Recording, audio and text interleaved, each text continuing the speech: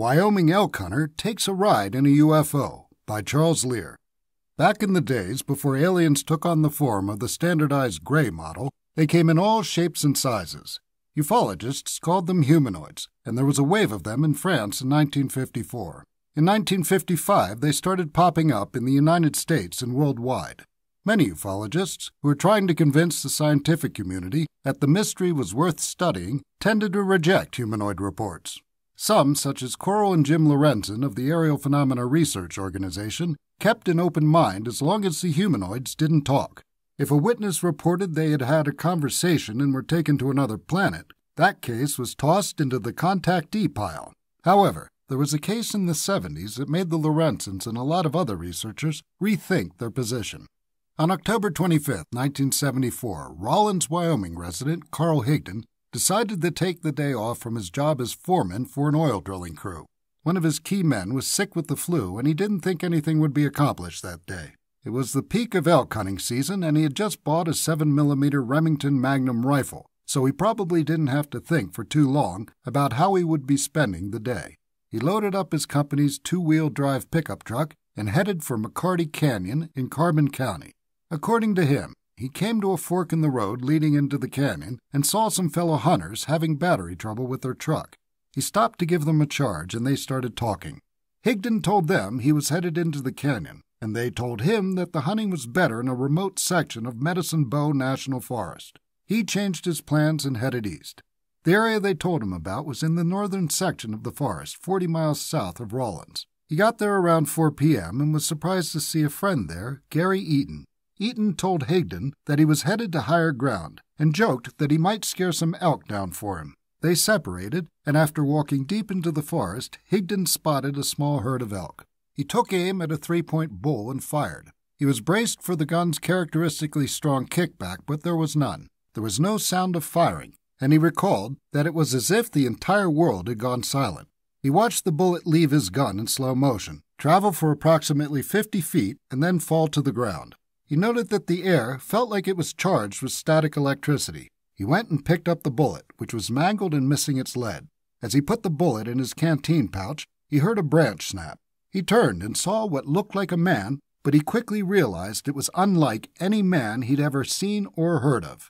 The creature was about 6 feet tall and bow-legged. It had straw-like hair that stood straight out, with 2 strands in front that looked like antennas. It had no ears that he could see or eyebrows. Its face was yellow and went straight into its neck with no chin, and it had a lipless mouth with 3 big teeth in the upper and lower jaw.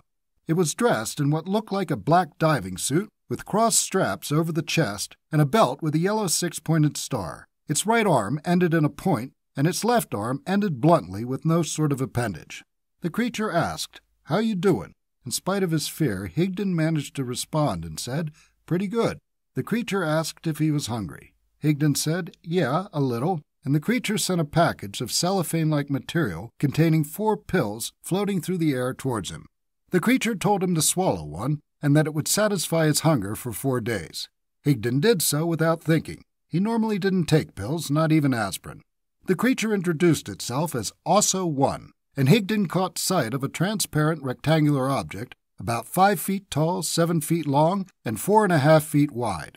Also-1 asked, "Do you want to come along?" Higdon said, "Yeah, I guess," and in an instant he found himself inside, strapped to a chair. The inside seemed impossibly spacious, and he saw 5 elk in there with them that appeared to be paralyzed. Another being appeared, and the 2 creatures put a helmet on Higdon's head that had wires sticking out in all directions. Soon he saw a sphere below. They landed on what he assumed was their planet, and Also-1 told him they were 163,000 light miles from Earth. Higdon saw a structure that reminded him of the Space Needle in Seattle. There were revolving multicolored lights all around it that were so bright they burned his eyes. He shouted at them to shut them off, and one of the creatures told him, "Your sun burns us, too." He was taken inside the structure, and a clear screen was put in front of him. Also-1 was behind the screen as if he was using it to examine him. He then told Higdon that they were going to take him back because he didn't suit their purpose. He was suddenly back in the ship, with no idea how he got there. Also-1 was admiring his rifle and handed it back wistfully, saying he was not allowed to keep his primitive weapon. He took back the pills, telling Higdon he would no longer need them, and that was Higdon's last memory before finding himself back on Earth. He saw his truck, which was now about 3 miles away from where he had parked it. Higdon realized he was floating over the ground, and also one said, "We'll see you." The object left, and Higdon dropped onto a ledge, slipped on a loose rock, and fell about 10 feet, hurting his head and shoulder. Totally disoriented, he struggled along a dirt road and then returned to the truck for shelter without realizing it was his. He had no idea who he was or where he was. At around 6:30 p.m., he heard a voice over the CB radio. It was a woman from the company office in Riverton talking to someone else, and he cut in and asked for help. Roy Fleming was put on. He asked Higdon where he was, and Higdon told him that he saw a sign that said North Boundary, Lincoln Forest. A search party was organized that consisted of Carbon County Sheriff Charles Ogburn, Deputy Sheriff Ed Tierney, and some experienced hunters. In several four-wheel drive vehicles, they struggled on primitive muddy roads to get to Higdon.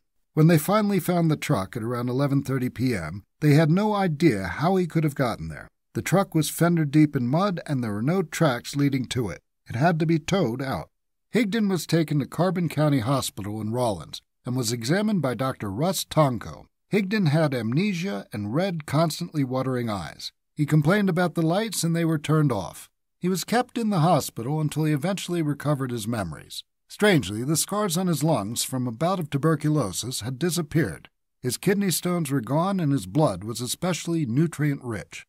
Once he was home, Higdon got a call from Sue Taylor, a reporter at the Rawlins Daily Times. He told her his story with a full awareness of how bizarre it sounded. It was published in the October 29, 1974 edition of the paper. Rick Kenyon, a Rawlins public school art teacher, interviewed Higdon and made drawings based on his description of Also One. Kenyon put him in touch with Dr. Leo Sprinkle, a psychologist and a consultant for APRO, who would later work on the Travis Walton case. Sprinkle hypnotized Higdon and more details came out, including seeing other humans in the building he was taken into. The important thing to note is that all of Higdon's recollections above, other than the examination and his falling off the ledge, were conscious memories while in a non-hypnotic state. Higdon's wife Marjorie had found the bullet, and for reasons she was unsure of, had a professional photographer take pictures of it. It was later examined by an APRO consultant, Dr. Walter Walker. It was turned inside out, which would have taken tremendous force, as a 7mm bullet can normally penetrate a telephone pole with ease. Higdon's story has been told worldwide and was featured in an episode of In Search Of. The Lorenzens thought enough of it to make it the front-page story in the March 1975 APRO Bulletin.